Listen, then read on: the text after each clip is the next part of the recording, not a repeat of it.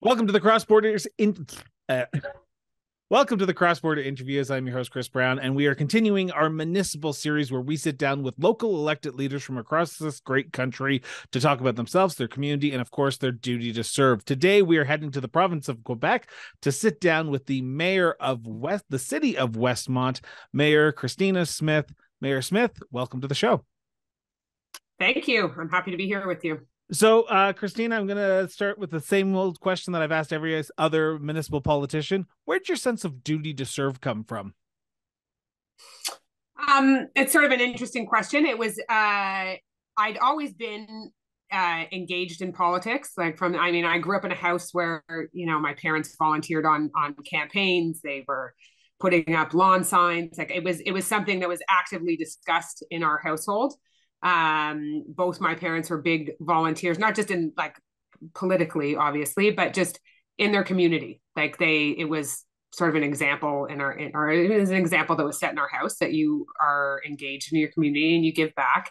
And in particular, my mother was quite politically involved. And so I got involved like we, did when we were kids. Like we were forced to go put up the campaign signs. Along the roads of our. I grew up in a demerged city as well, and on the island of Montreal called Beaconsfield. So it was always there, and then I studied political science in university, and from there I worked with the federal government. So I was always very engaged in federal politics. But not in municipal politics, not at all in municipal. I mean, the extent of my involvement in municipal politics probably at that time was that I voted. I voted in every election that I could vote in, but I was not, as I'm sure you've followed a lot of council meetings, you see often sort of the same people engaged at council meetings with this, recurring issues that they care about or that they want to address. I wasn't one of those people.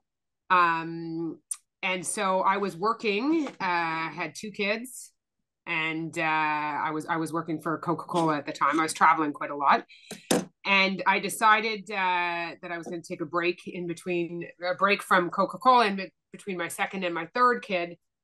And I had a very freak accident happened where I was pushing my kids to preschool, one in the stroller, one on a board, pregnant with a third, and a car rolled down the hill and hit another car. Hit us. We were, luckily unharmed physically, but it was sort of the beginning of my engagement with the municipal world a little bit of hey, wait a second, we're a city on a hill, not unlike San Francisco. San Francisco has these municipal bylaws where you have to turn your wheels to the curb on a hill. We didn't have that in place. We discussed it. It was done fairly quickly. It was done in a very collaborative way. It was, and so that was sort of the beginning of my engagement on the municipal level. And when you have a young family, you use your city differently, right? Than you do prior to that, or everybody uses it in a different way. But it was, the library became incredibly important to me. We were there at the time. The mayor at the time was working on a project of building a recreation center. So. Demolishing our former rink, and we love hockey in this town, so demolishing our former rink and pool and building two underground rinks, which are a LEED certified building, and a new pool. And it was a very hot topic in the community of and a lot of people, not a lot, a small group, but very vocal in their opposition to the project. So that sort of started my engagement as well in the community of, we need these buildings. We need these facilities. If you want to be a great city for all ages, you have to address some of these issues, and that you need sports facilities. So that sort of began and then I decided to run. Well, I sort of was asked to run, and I did it. And it was one of those things where I told the paper that I was running, and then I was like, oh my God, now I have to do it. It's like in print. What have I done? So this is in 2012 that you've officially, or 2013. 2013 is when you were elected, right? Yeah. So 2011 is sort of when I start kind of engaging with the city on these issues, but in a very collaborative way. I wasn't yelling at the microphone at council meetings or anything like that. I started, getting involved in some of these issues, but it was, and yeah, the election was in 2013. So it was, and I ran against someone who's still very involved. He was there asking questions last night at council. A very nice gentleman who's incredibly committed to the city, but he had been, he'd gone to every public meeting, every council meeting, for years and years and years. And I come along and I run and I win that election. And then the mayor at the time, who had been a long-serving mayor, he had served 5 terms for the city of Westmount. He had been part of our demerge. He, led the fight against the forced mergers in the province of Quebec. And when he retired, I took on as interim mayor, and then I was elected as mayor in 2017. So it comes from, like, I did the circle back to, like, where does it? I do believe, even after COVID and all the difficulties during the pandemic for elected officials, it's really, I still believe in public service. I believe in every level of government, especially municipal. Like, it's, as you see today, like, we've got our blue collar workers are striking, but it is, if you don't pick up garbage, you notice it immediately. If the federal government strikes, perhaps the impact is a little less direct on you.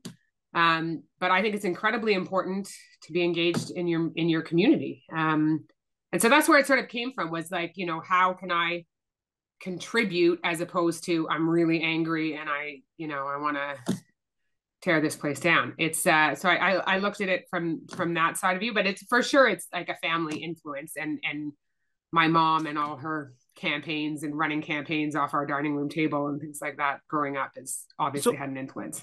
So I want to go back to that first election in 2013, because you seem like someone who has the pulse of their community, and you seem like you were engaged in the community. You knew what was going on in your community.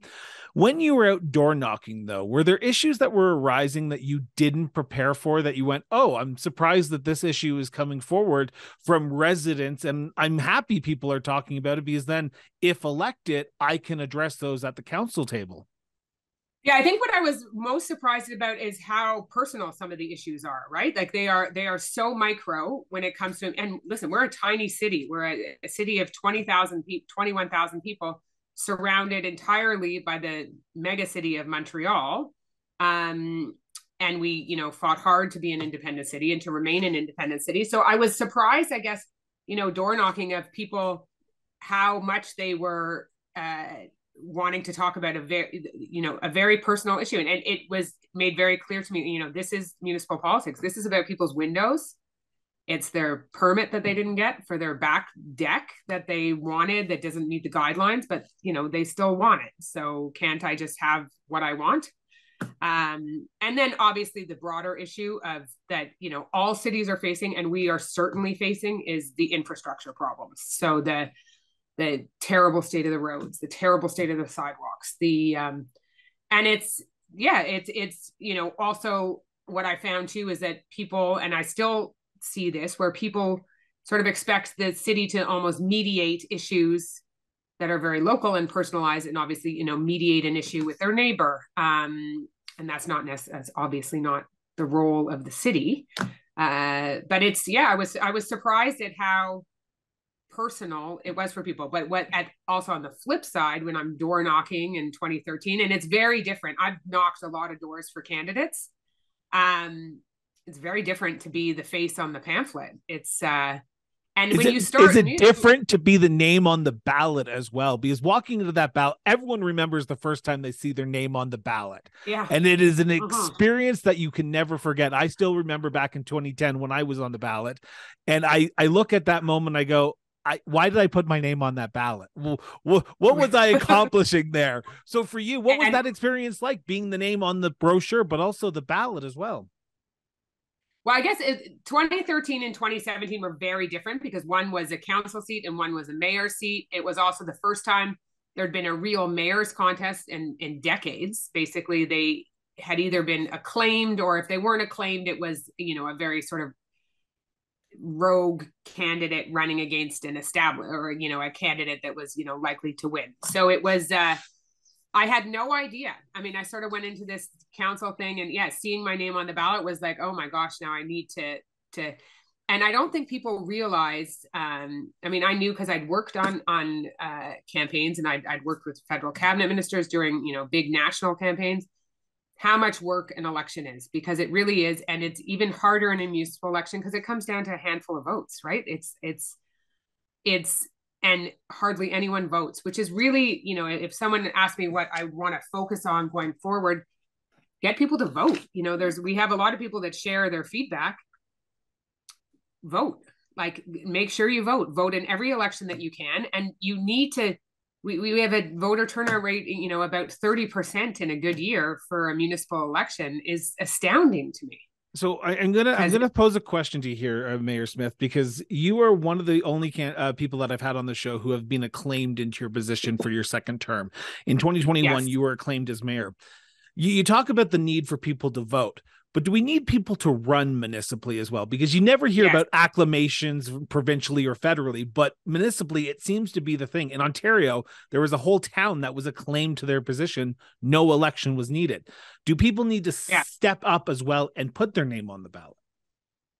Yeah, I must say, as we were waiting, it was on my birthday, the day that the cutoff for is someone going to run against me? And I was expecting someone to, come out of the woodwork in the last minute or something like that. And, they didn't. It waited till 4 p.m.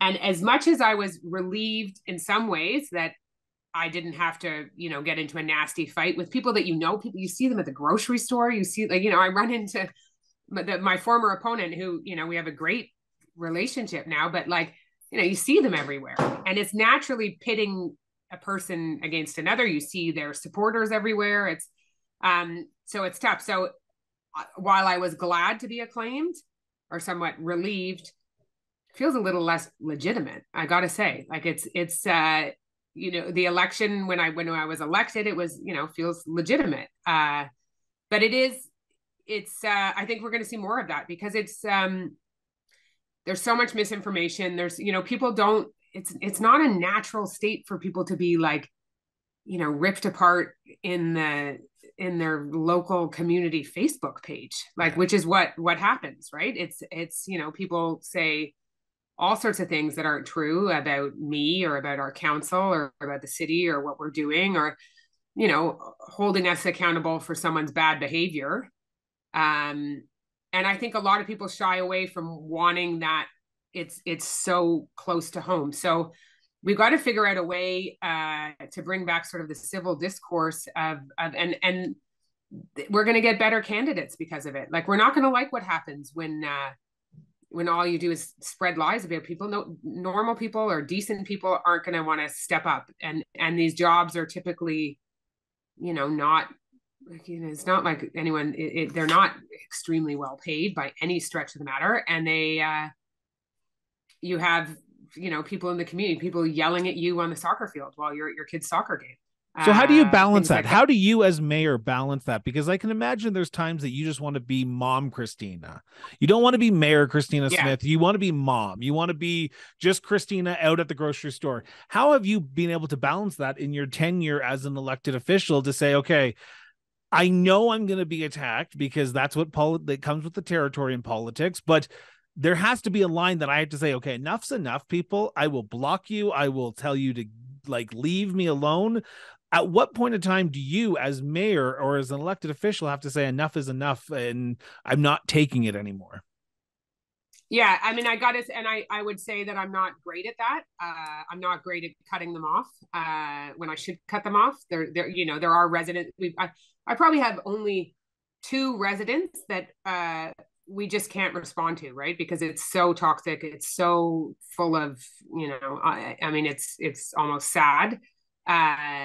But we do try and find a balance. But I was in a grocery store in Westmount. There's one big grocery store in Westmount, and I ran into a former city councillor who laughed at me. It was 5 o'clock on a Monday, everybody's grouchy. And she said to me, "What on earth are you doing in here?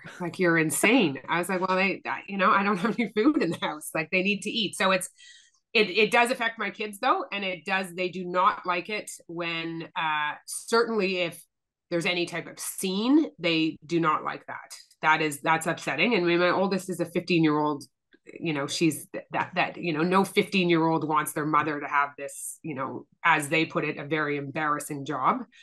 And so they don't love if somebody's angry. That upsets them, and they've seen it a few times and it really affects them. So I try and, shield them from that. And I have a pretty standard answer. Like, you can reach me at the office. I'm very accessible, but I'm now at my kid's soccer game. So you need to respect that. Do most people respect them? Yeah, most people respect that. There's a lot of comments that get dropped, and hopefully those don't affect my kids as much, but it's for the most part, it's yes, people respect it, but when they don't, it can go sideways pretty quickly. So the last question on this segment before we turn to the city of Westmount in general is, the first moment you walked into the council chambers as an elected official, not as mayor, but as District 5 representative, Councillor-elect Christina Smith, was there a weight and responsibility that you put on your shoulders to make sure that you were educated in the matters that were in front of council, that you were prepared at each council meeting, and that you were aware of what the needs and your wants of your community were when addressing and talking at council? Or was there another weight that you put on your shoulders to say, okay, the decisions I make are going to affect the pocketbooks of my neighbors, the pocketbooks of my family members? How much of a responsibility do you put on yourself every time you walk into that council chambers? I think it's a great question, because it is a huge responsibility. And I think when you are, especially at the municipal level, right, you're taxed at, the value of your home. So I'm very aware that everything we do comes into, a contribution from a family whose average tax bill is $15,000. It's, they pay a lot in taxes. What we're doing is spending their money, so we have to do it wisely. And I think we do. I think we are good stewards of tax dollars, but the problem being, can't do all the work that needs to get done, right? Nobody can. There's always more work to do. But it was, when you first become a counselor, and I see it with new counselors now too, you want to, people run for office because they want to solve a problem. Like the people who win typically, they want to solve things. They want to make things better. They want to, and I think you realize you have to, strike a balance between, you're going to get requests that you can't solve, requests that, don't meet our bylaws, that are, or, somebody can't have, the urban planning permit that they want because of, very valid reasons. You still, you see it in counselors, they still want to help, or you have to make decisions that are, also for the future, right? So we had, a very long discussion about a road reconstruction. Roads are built differently now. We have roads at the top of the hill that need to retain water. We can't have all the water, that we come in these intense storms that, climate change has changed the weather, and these intense storms. So when we redesign a road, we, build better catch basins, we build better water management systems, and we focus more on pedestrians. So we want bump outs, we want raised crosswalks, we want kids to be able to walk to school. I want every kid. We have 12 schools in Westmount. It'd be great if every kid was, walking to school and felt safe doing it. And I think if parents understood that with every road that we redo, that's for a generation, that our commitment is that we will make it safer for pedestrians, then, I'm very comfortable with that. But the people who live on a road may say, well, this is how it's always been. I want it to continue to be this way. You have to build for the future. And so they are, that street could be very, very angry. But it would be a mistake to build a road because the people on that street don't want it to change ever. But you have to change with the demands of, water retention, things like that. And so, I think it's and if you stop caring about the implications of the job, then it's time to not do the job, is what I would say. The worst saying in municipal politics, and I've said this since I was a former staffer for a municipality, is we've always done it that way, so we're going to continue doing it that way. I've always rejected that saying, so I'm glad that you said it as well. I want to now turn to segment 2, and go ahead. Yeah, it's just on that point, and I do think this has had, we can't. I find every time we say something, it's like, well, COVID. The pandemic has changed people, has changed how people view their community. They spent a lot more time. I mean, I had a city full of CEOs that were like, Zooming from their living rooms, and all of a sudden had a lot of feedback on like garbage collection routes and snow removal and things like that. So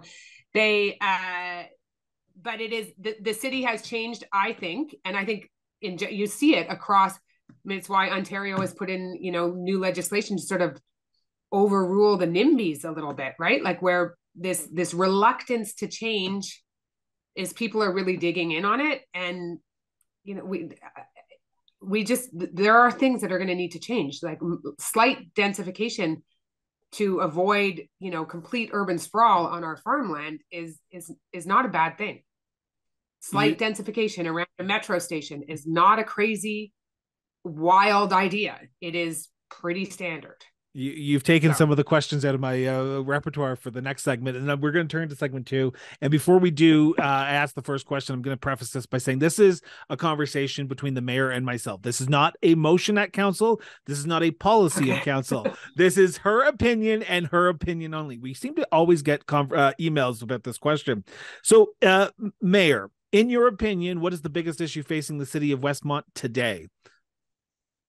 Our infrastructure challenges. So it is, and how we address them, because you can't address them. You can't pay all the bills on the current tax bill, right? So half of our taxes go to the city of Montreal to pay for things like major bills that we need to pay, which would be public security, policing, and public transit and water.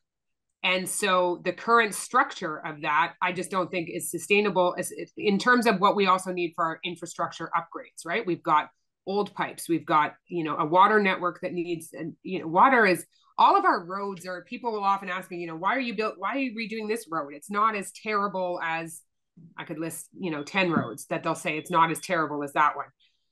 And you'll say, because the state of the water network, that drives the work that gets done above, right? Because without water, I mean, it's a basic service that we obviously need to supply. And that, the cost of investing in that and the infrastructure, and, every year we're trying to do more, and we're pushing, I have pushed our engineering team to the absolute max, which I'm aware of. Like, we are aware of how hard we are pushing them, and they're achieving it. We're getting, almost 100% completion rates in terms of the work that we set out to do, that we tax residents for. But it's not, there's so much more, right? So how often are you in conversation with your federal and provincial counterparts? Because like you said, you can't continue to drain people's bank accounts because you want to continue to grow the city. You have to look for grants as well. So how often are you looking at the province and the federal government to say, okay, guys, we're struggling here? Because you're not the only mayor or councillor who said infrastructure aging is an issue for their community. How often are you talking to the other levels? So I'm very fortunate in that I have a very good relationship both with Marc Garneau and Jennifer Macron. And they understand it too. And they have certainly pushed for programs that would be, that we would be able to get a grant for, or support. We do get, support for water projects in the province and from the province of Quebec through the TEC program. And so we're in constant communication, also in particular with our M&A, because a lot of those issues are overlapping, whether it be, public security issues around, we've got some issues around Cabot Square and under the Turcot and things like that. So, but when you look at something like public transit, that is certainly something where the infrastructure investment, more than it is now, should be coming from the province and the federal government. You can't look at it as it can't be seen as a business where you make money, right? It's almost it's a service. It's like healthcare, right? We're not looking to, but we have to provide this service, and without a reliable, robust public transit system, where would we be as a city? And it's, the STM, we're well served by public transit in Westmount. We've got, one is not in Westmount, but it's right next door to us. We have 2 metro stations that are, heavily used. We have a bike path that is incredibly, it's the highest used bike path ridership on the island. That's the Maisonneuve bike path. It's a highway basically in the summertime. And we have, a bus network that doesn't necessarily serve the top part of the city, but those services need more funding from different levels of government. And so it is important. And I feel fortunate.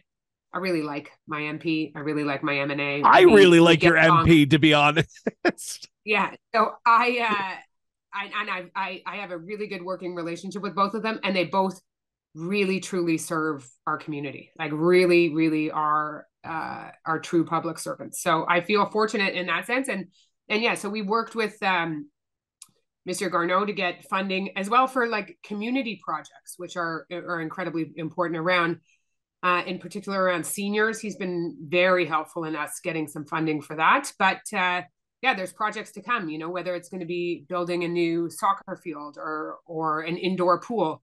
That funding should be coming from, we should be able to get some of that funding from the province and from the federal government. Earlier on in the interview, you talked about the NIMBYism, and I want to speak about that for a bit. Favorite topic. Exactly, because as mayor, as council, you were there to move the city forward. While the city of Westmount is elected at a district level for councillors, they all have the one common goal of moving the city forward as one.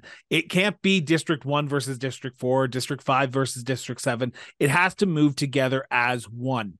How do you balance the need to move the city forward with the idea that there are some people in your community who will say, well, I like my community the way it is. I don't want it to change. I don't want these upgrades to work. So how do you balance the needs of moving the city forward as one, but also trying to bring those people who don't want it to change fast together? Okay. Yeah, I think that's an important one. And one of the, the feedback that I'll get sometimes from the administration, and it's honest feedback, is that they will say to me, you're listening too much to the noise. You're not listening enough to the silence. You need to, you're trying to. And so it's sort of in my nature of trying to like bring, I'm veering a little bit away from it, because I'm realize you can't move things forward and have everybody on side. Right. So it's, I do believe there is a shift in a more intense NIMBYism. Previous mayors, and we talk about our M&A and our MP. I'm very also, we have two mayors who had done this job before me, and I'm very fortunate in that I can call them and ask them, questions about why did you do this, or how did this, unfold. And they too had, the NIMBY approach to things, but not to this level, because they didn't have the same, community Facebook groups of. Is it because of Facebook that more the vocal minority is louder than it was, say, 10 years ago? I think so. I think, social media, Twitter, Facebook, and these community Facebook groups, like there's one called Everything Westmount, which was, Everything Westmount was started by a local, a woman who lives in the community who runs a very successful business during the pandemic, who wanted to help promote the restaurants that were suffering. So this was like the end of March. This page didn't exist before. It was like, end of March 2020. So she started this page to say, like, Gentile's like got pizza and you can pick up at the window, and this shop is still open, and if you need boots for the rainy season, you can go to Toy. So it was born of that, and very quickly she had to sort of walk away from it because it became just sort of a general complaints page where people would write things not realizing that a human is, I'm reading them. I'm reading what you're writing about me. And if you sort of ask them about it, then they, obviously, a lot of people, I don't think there's actually someone on the other end reading this. So it's, but I think the NIMBYism has grown out of there. I mean, we've seen a couple projects that should be, that are socially acceptable, and yet the power lies within, the referendum, the registry process, all of that is not that hard to attain if you have a clipboard and some time and are willing to knock on a few doors and tell people that, your whole community is going to fall apart and change if this project is allowed to go through. So how do you govern under that situation? How do you govern under that situation where any day someone with a clipboard can go and challenge any direction that council has? So I think it's, you've got to move forward with it. So we've got a project right now, or we've had a couple of projects recently, that, one right at the end of the last mandate that was, is on a park, it was a 4-unit building. It was going to be transformed into a 6-unit building. It was going to have, a major redesign, but it needed a zoning change because it was going to have more densification. And the neighbors just, and let's be honest, it's on a park next to a bus stop, next to a public, in between the English public elementary school and the French public elementary school and a French public high school. And, it has all the services around it that would warrant, and it was, a 1950s build that is not a great building. But the people, the neighbors were just so adamantly opposed to it, that it was never going to, it could not move forward with no amount of convincing was going to be able to move it forward. In the end, it's 2 very large, semi-detached, 2 very large modern homes on the park. So 2 families in very large homes, as opposed to 6 families joining a community of, in Lower Westmount where there's, tons of accessibility to programs and activities. And so those things, and that's probably on me, and that I wasn't able to convince the neighborhood otherwise. And so that we're seeing more of that right now. We have a project that's coming forward. It's been 4 years in the making. It's the a former armory at the corner on Hillside that's, going to be a 30-ish unit building. It's across from Westmount High School. It's across from a park. And it is being opposed by the neighbors who live in a building that was just built, that tore down another building to build that. So it's hard to and we've said to them, you live in a building that also had to integrate into the community, and did that, not that long ago, 8 years ago, 10 years ago. And I'm assuming there were people upset about that building being built as well, that you're now living in.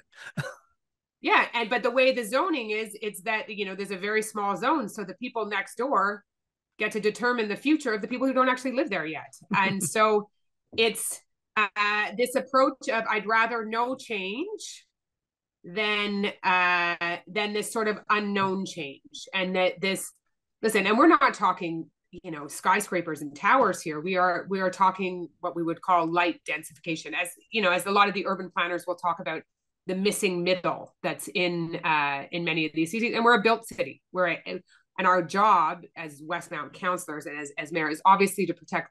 We have an incredible collection of heritage homes in this city. And if you are the mayor of Westmount and if you're on city council, that's, one of your main roles is obviously to protect that. But we have little pockets that aren't developed yet, or aren't built, or there is, some opportunity for transformation. But any of those changes is becoming incredibly difficult to do. And when you talk to other mayors, it's the same thing, and it becomes very divisive in the communities. So my last question on this segment is the idea that you've laid out what you believe is the biggest issue that is facing your community today, and you said aging infrastructure. Now, if I go to the city of Westmont tomorrow and I go talk to 100 people in your community, they will all give me 100 different issues, whether it be a park, whether it be a sidewalk, whether it be a pothole. They will give me their issues. How do you balance the individual needs of your community, because you only have a certain amount of money that you can collect every year, and you have to put it to good use. And at the end of the day, you have to say, okay, this pothole on X street in front of John's house is not going to be filled this year, because pothole Y down the street in front of Jacob's house is a lot worse. How do you, as mayor, pick and choose, and as council, I should say, pick and choose who at the end of the day, the winners and the losers are about what issues need to be addressed when it comes to those individual issues? Yeah, so I think it's important. Obviously, we're the connection to the community, and this also speaks to, it's really important that you have a strong administration, and strong, leadership in that administration. So your engineering team, your public works teams, they too need to know the city and understand the infrastructure and the challenges that are there. So it's what we've done this year is a different kind of 3-year PTI, where we would always do obviously a 3-year capital works budget, and this next 2 years were an approximate, an estimate, but we wouldn't necessarily tell you, this is exactly the street. We've drilled down a little bit further into the 3 years, and out to 5 years actually, but what we're publishing is the 3 years, and we put a map up on our website so you can see it. And so, yes, your street may be terrible, but it's not getting done in this mandate. And I think it's just coming clean about it, right? Like, there are the needs are so great, but your street may have, some cracks in it, but it's not happening. It's got, a water system that has been, whether it's been lined or it's actually been totally redone.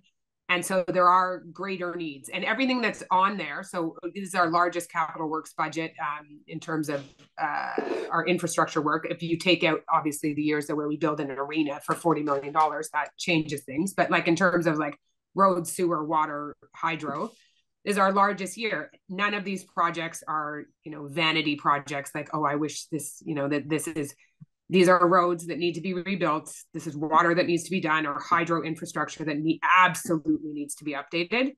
And at that, we're not even, finishing. We're not even getting to the absolute must. We have to make choices. You have to cut.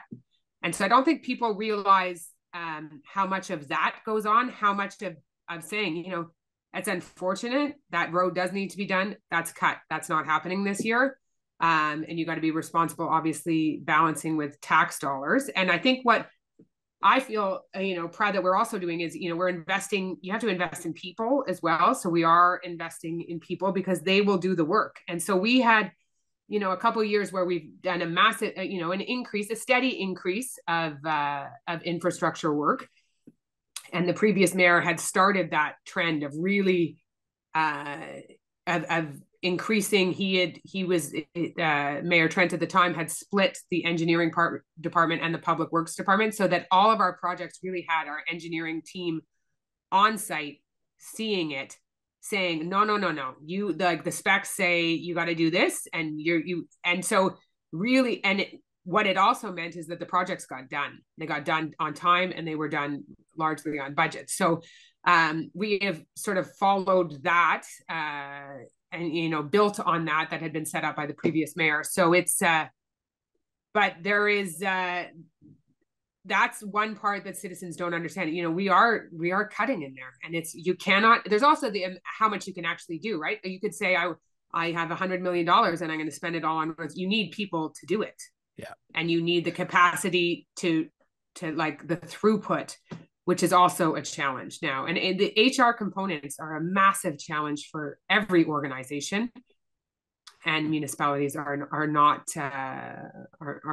immune to that. We too have the challenges of HR issues. So I'm very cautious of time here, so I want to turn to our last segment, and that's my favorite segment because I get to learn about not the nuts and bolts of municipal government, but the tourism aspect of municipal government. Because as a tourist coming to your city of Westmount later this year, I will be in your community spending my economic development dollars in your community.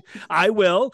What should a tourist do, and what are some of the hidden gems in the city of Westmount that they have to stop in and see?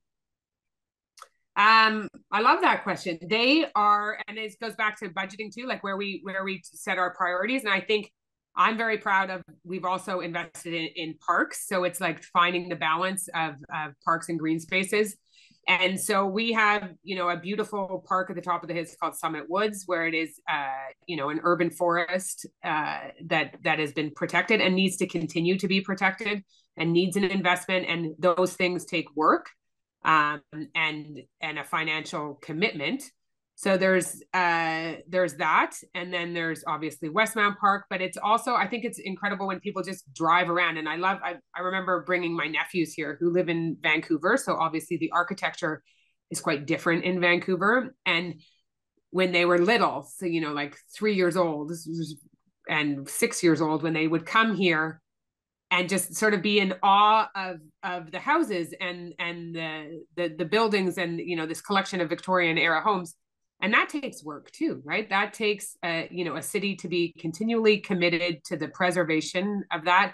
And I think that's what a lot of people are drawn in by Westmount is the beauty of not just the green spaces, but also the homes and the close proximity to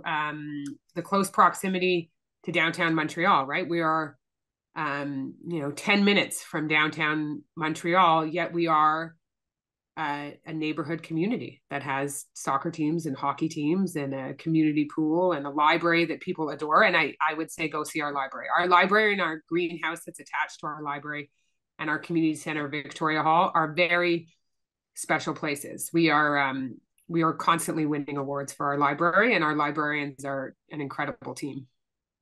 So what about yourself, though? After a hard day at council, after a stressful day, where do you go to decompress in the city of Westmount? And before you answer, you cannot say, because this seems to be a reoccurring theme, your own house. Where in the community can you go to just decompress and let all the stress of the day go away?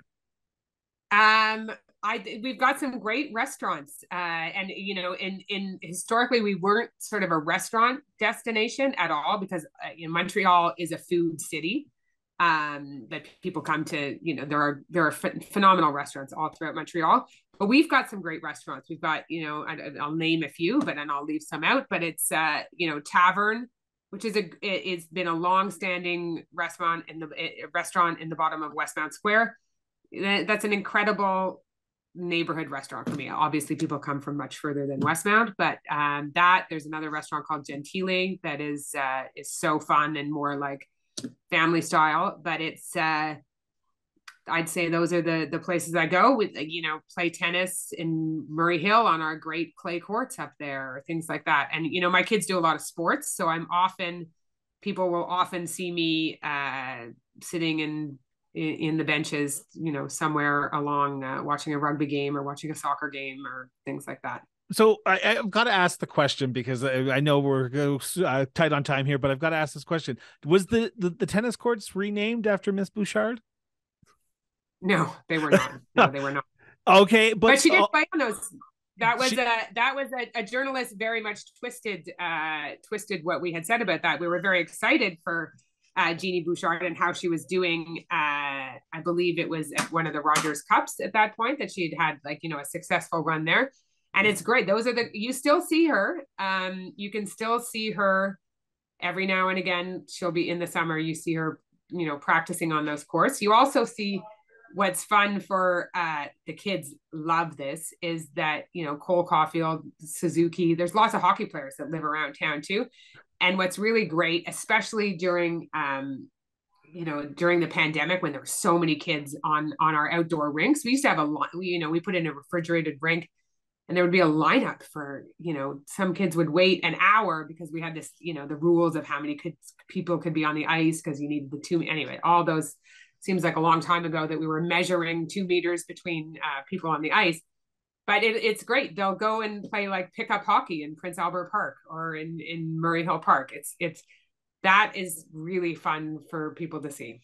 So my last question to you, your worship, is this: what makes the city of Westmount such a unique place to live, to work, and to raise a family? Take as long as you want on this answer. I think it's a very engaged community where people really care and they take a lot of pride in where they live. And that is, so they have a lot of expectations, which can be sometimes hard to meet, but it is makes it a great city. And it's very much the people. Yes, there's beautiful buildings, there's beautiful architecture, but it's the people. It's a great community of people who are engaged and who want to volunteer in different ways. It's I won't name names, but we have this, fairly famous Canadian business person whose company is a very large company, is going entirely remote. And he said to me, I've looked all over the world and I've decided I'm coming to Westmount. I'm going to move to Westmount. And he's like, what can I do? Can I be on the library committee? We've got, really incredible people that want to be engaged. One of them are just our head of our library foundation was Mitch Cohen, who's known as Mitch Joel, sort of in the media industry. But there's an example of an incredibly busy person who is taking time to volunteer and really loves our public library, because that's where his kids first started engaging with the municipality and with our city. And he saw the value in it. So he's giving back his time. You see it time and time again of people who give back their time and continue to give back their time, like whether it be our volunteer, we have this soccer, a house league soccer program that runs in the spring, and the coaches there are, an ER doctor who makes sure that her shifts are not on those days that she's going to coach, two of her kids' soccer teams, or the chairman of Hydro-Quebec at the time coaching a soccer team. Like there's so many examples of that make it make it a great community. Mayor Smith, I want to thank you so much from the bottom of my heart for taking time out of your busy schedule to sit down with me and talk about your community yourself. I'm looking forward to visiting Westmount later this summer. I have a few stops in Quebec that I have to do, so Westmount is now on the agenda because you've pitched it so well to me, and I'm looking forward to seeing it up close and personal this summer in hopefully not an RV, an actual car, but let's see what the husband says about that first. Yeah. Well, and you can maybe you'll overlap with our Shakespeare in the Park or some of our summer activities, which are also great programs that are put on by our library and community events team. We've got some fun stuff that happens in the summer in our parks. Well, I'm looking forward to it. So with that, I want to remind everyone, put down social media for at least 5 minutes a day and go have a conversation with somebody. It helps our society, it helps our democracy, and it helps us be a better people at the end of the day. So with that, this has been the Cross Border Interviews with Chris Brown. Tomorrow, we are back with Saskatoon Mayor Charlie Clark. Tune in for that. Until then, keep talking, everyone.